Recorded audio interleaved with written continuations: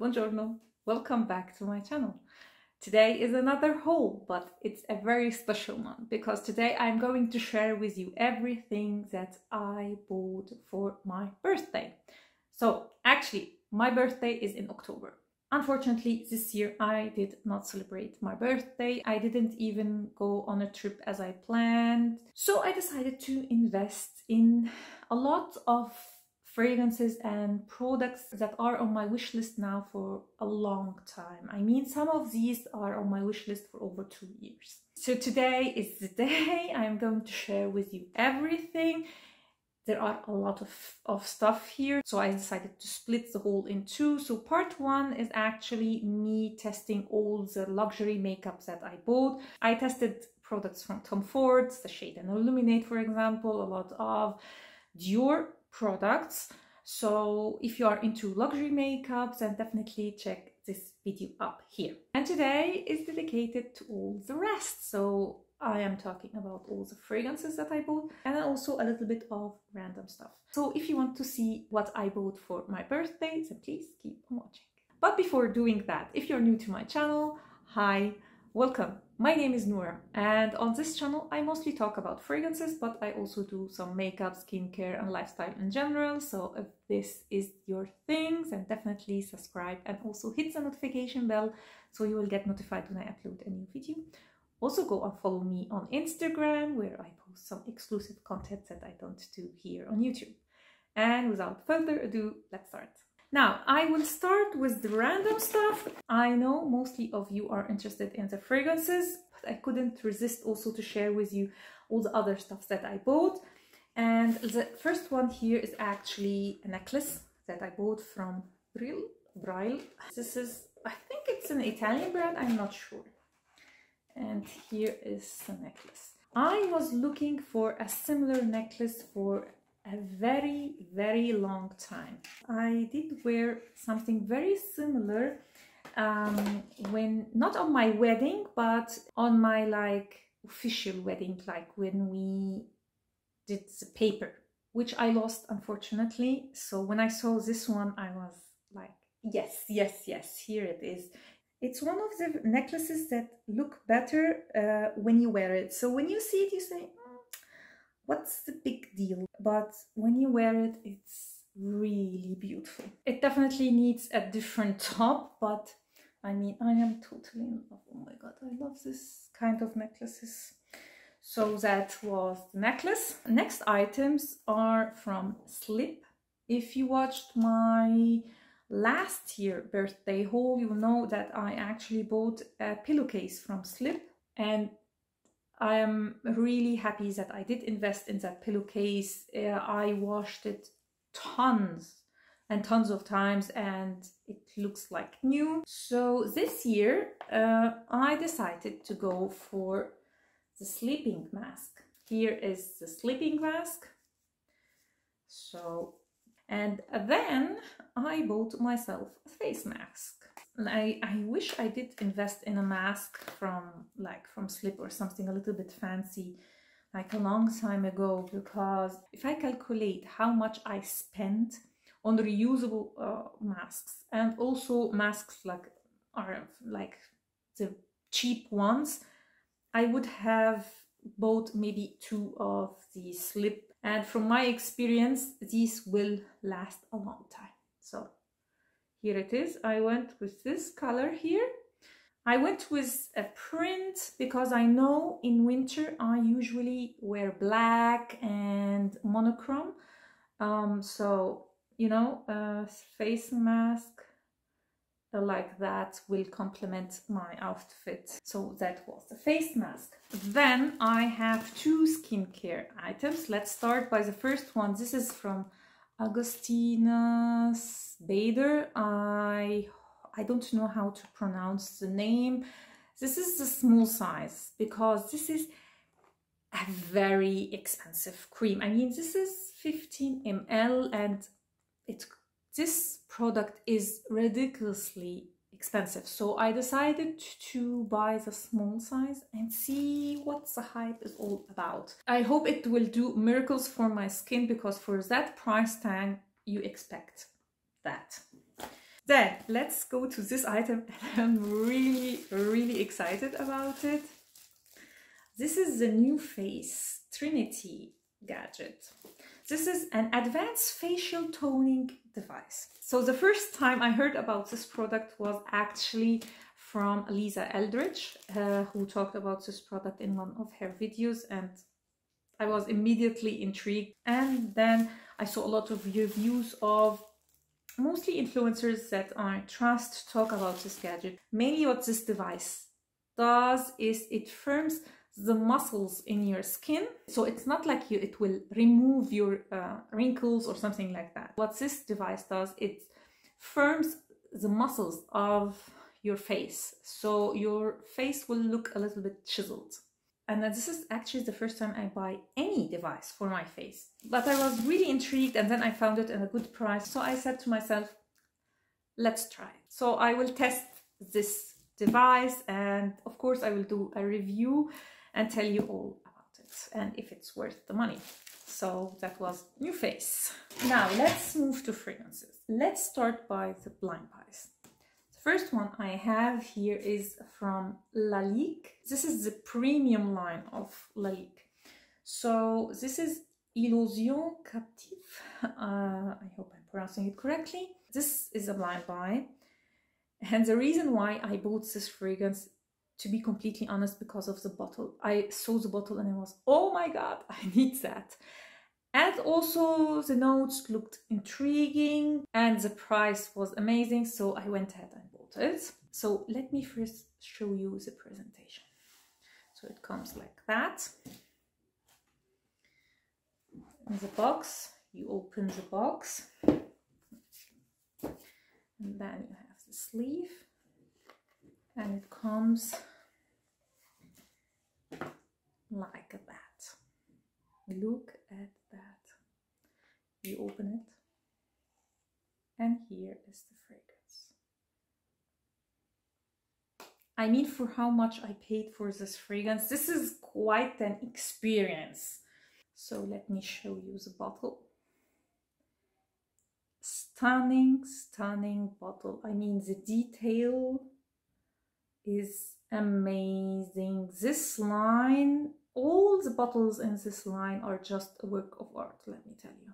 This is a unisex fragrance that is considered a woody amber spicy fragrance. I already tested actually this fragrance, and to be completely honest, I'm not blown away by it. I don't hate it, but I expected it to be a little bit more ambery and warm. So let me tell you the notes. So you have top notes of bergamot and fig, and in the mid you have jasmine and cinnamon. In the base you have myrrhe, cedar, patchouli, labdanum, tonka bean, and vanilla. So as you can see, when I read the notes, I was, oh, this is going to be amazing. This is quite a linear fragrance. It doesn't change much. Mostly what you get is the myrrhe, the cedar. You get also a floral touch because there is jasmine. A little bit of a spicy touch from the cinnamon. So these notes really speak to me because I love all of these notes.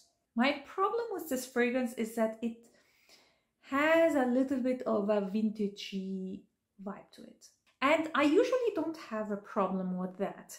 But somehow it reminds me a little bit of masculine fragrances that I used to smell when I was little. So to be completely honest, I'm on the fence when it comes to this fragrance. I will try to layer it because I think if I layer this one with a little bit of a warm fragrance, I think I will like it a lot. When it comes to longevity, it was quite moderate longevity and also sillage. So not a heavy hitter, but I don't mind also that. So as you can see, I'm really on the fence. It's not like I hate it, but I don't love it. But I absolutely adore this bottle. If I remember correctly, when I did my research on this fragrance, it has quite a history behind the inspiration of the wings that you can see on the bottle. It has like insect wings that comes, I think from a jewelry piece. I think this is one of the most beautiful bottles in my collection, if not the best. So yeah, that was Illusion Captive from Lalique. Another blind buy.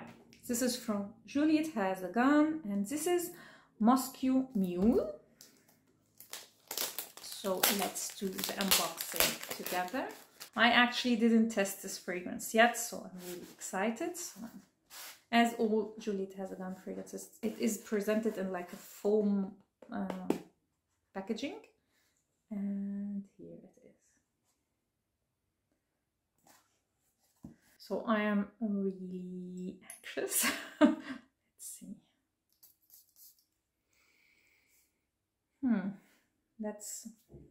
Let's try it on my skin. It has the same vibe like Dolce & Gabbana, like Blue, like Moschino, Love is Love, or I Love is Love. I don't know what I Love. I don't remember now. I love Osmanthus from Atelier Cologne. A very fresh, lemony, aquatic fragrance, quite happy, summer appropriate. I think I'm also smelling ambroxan. So let's search the notes.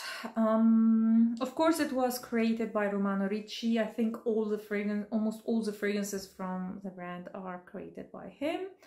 So we have bergamot, lime, lemon. Mid-nose you have Hidion, ginger and apple. Yes, apple. Light blue has also apple. Base notes you have white musk, woody notes, amberwood and ambrette. I don't know, I also smell ambroxan. It reminds me most of Moschino I Love Love, but I still have to test that. So, was this purchase necessary? No, because I have all the fragrances that I mentioned. I have light blue, I have Love, I Love Love, I have also Love Osmanthus, but I like it. I still have to check on longevity and sillage, and then test it side by side with other fragrances and maybe do a review on them or something like that when summer comes. So that was Moscow Mule from Juliette Has a Gun. So these were my blind buys. Now let's move to fragrances that I actually am familiar with, that I actually tested, so they were not an impulsive buy. And let's start with this one. This is from Nobile 1942. This is an Italian niche brand. I think this is the most famous fragrance from the brand, and here it is. I love the bottle, I love the presentation. I am not going to spray it because I received this box, as you can see it, unsealed. So I'm a little bit anxious. I actually sent an email to the website asking about the packaging, and they claim that Nobile 1942 never puts like a protective plastic wrap around their products. And the thing is that I actually saw on YouTube some people do an unboxing and the packaging was actually sealed. So I don't know if it's maybe something new to the company. And since I like to give people benefit of the doubt, I'm still searching about this issue, because maybe like the company used to do that and now not. So I just don't want to use this fragrance yet. So I will just use my decant from this fragrance. This is so good. This is so good. This was love at first sniff for me. This is a very sweet, gourmand, spicy fragrance. A lot of people say this smells exactly like an apple pie, and it kind of does. The main notes here are apple, cinnamon and vanilla. And if you are like, Nora, what's wrong? You don't like gourmands. But I absolutely adore it. Maybe because I absolutely love cinnamon and apples. So I don't know, but this fragrance just works for me. It's such a beautiful, happy fragrance. Every time I want to feel happy, I spray this one. If you love vanilla, cinnamon, and apple, you love gourmands, sweet fragrances, you have to check La Danza delle Libellule. By the way, La Danza delle Libellule means dance of the dragonflies. The name is just beautiful. Anyway, beautiful fragrance. I can't really wait to solve this problem and put this bottle in my collection. So that was La Danza delle Libellule from Nobile 1942. Next fragrance is from my favorite niche brand. And this is French leather from Memo, Paris. This is actually their old packaging, but I'm not sure how the presentation now looks like. So they used to come with this card here. So we have the card. So you have here the notes and the description of like the memory or the inspiration behind this fragrance. And here it is. Their bottles get me every time. Look at that. Isn't this gorgeous? Although the name is French leather, the main character is actually a beautiful rose. Such an elegant and classy rose fragrance.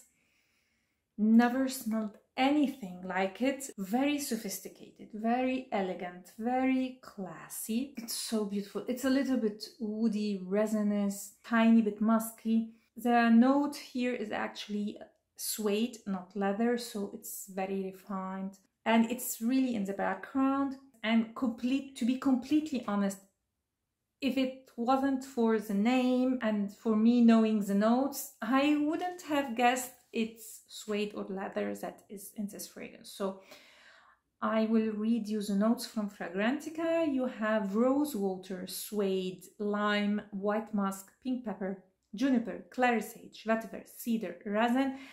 And really this fragrance you can judge by reading the notes, because it's so beautiful and so well blended that really reading the notes doesn't give this fragrance justice. It's definitely more of a mature fragrance. Not that it's vintage-like or old-fashioned, no. It's just so classy and so elegant that I find it a little bit difficult for a very young woman to wear it. Has an amazing performance. It's, for me, if I remember correctly, it had from moderate to strong longevity and sillage. A gorgeous scent that I really can't put into words.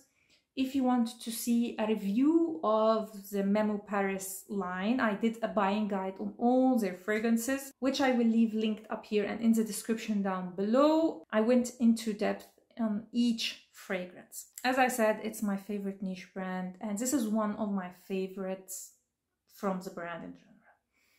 Beautiful fragrance that is actually very appropriate for fall, so I can't wait to wear it. So that was French leather from Memo, Paris. Now let's move to the last box, and it's quite huge because they sent me a lot of gifts with purchase. You can see what fragrance I bought from the gifts. So it's from Armani Breil. This is actually a beach towel, and this is a pouch, I think. Let's see. Yes. Like the iconic red pouch. Oh my god, this looks really good with my lipstick. And a lot of samples. My heart is like pounding. Not only because this is an amazing fragrance, but because this is the most expensive fragrance in my collection. And this is Myrrhe Imperiale from Armani Parive.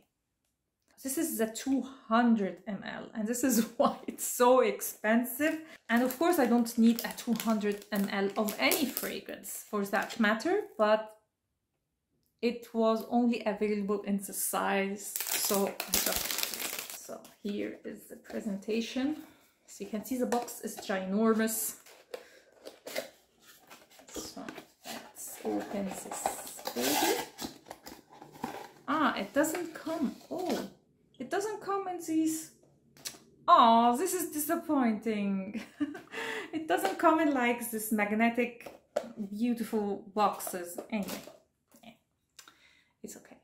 So here it is. It's gigantic, as you can see. It's a discontinued fragrance, but you can still find it, at least here in Italy. I will leave links. I hope when I upload this fragrance it's not sold out, but last time I checked it was still available on Armani, Parive and some other website, which I will leave a link down below. So I will just spray it in the box. If you love Myrrhe and Oriental fragrances, oh my god, you will love this one. I have no idea why they discontinued this. It's very Oriental, so spicy, resinous, ambery. I think there is also saffron here, and it's quite predominant, so you have to like saffron. But the star of the show here is Myrrhe. So this fragrance has myrrhe, amber, benzoin, vanilla, saffron, and pink pepper.